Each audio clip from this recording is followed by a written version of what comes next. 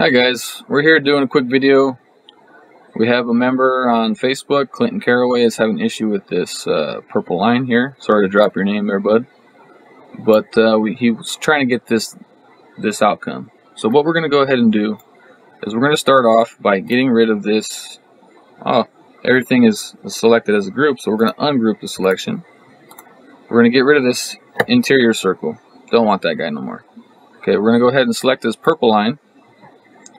And we're going to offset it. We're going to offset it a distance of 0.025 inches. We're going to do that to the inside.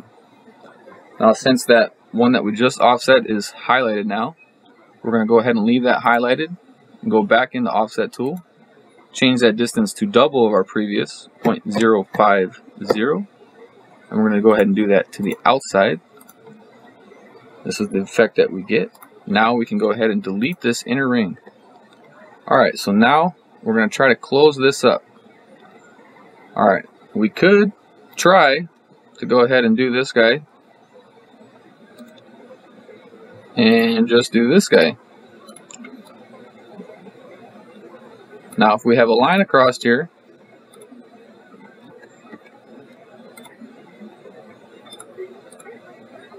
click done, we're unable to do a Boolean subtraction correctly.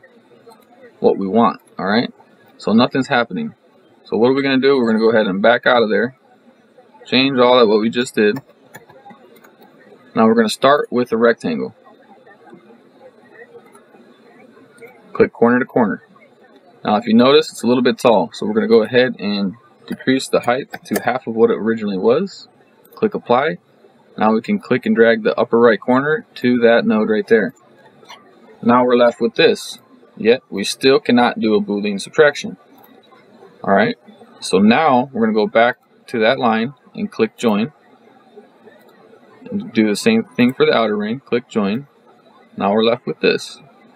Now we can get rid of this this line now. Okay, so if we Boolean like this, not the desired effect. We're going to go ahead and go back out of there. Now our outer box needs to be highlighted. We're going to manually select that, make sure that's dashed. Go ahead, select Boolean subtraction, and this is what we're left with. Go ahead and come back over here. Do your rectangle once again. Half of the height. Go ahead and select the node, drag it over. Now we're going to do the same thing we did to the other side.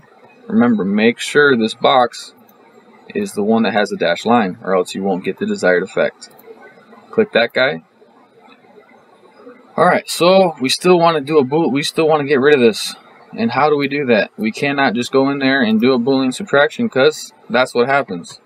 We don't get our effect. So we come back in here. We're going to go to node edit mode. We're going to drag these couple guys over here. Oops. We're going to drag these guys right on over.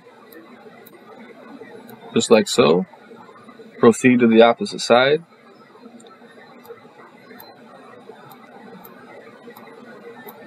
Now if I'm going too fast for you guys, let me know in the comments. I have a tendency to do that. I've done this video probably about 3 or 4 times now. Went from 1.5 minutes, and now we're approaching 4 minutes. So we've got that highlighted. We're going to go ahead and do the Boolean subtraction, and voila. There we go.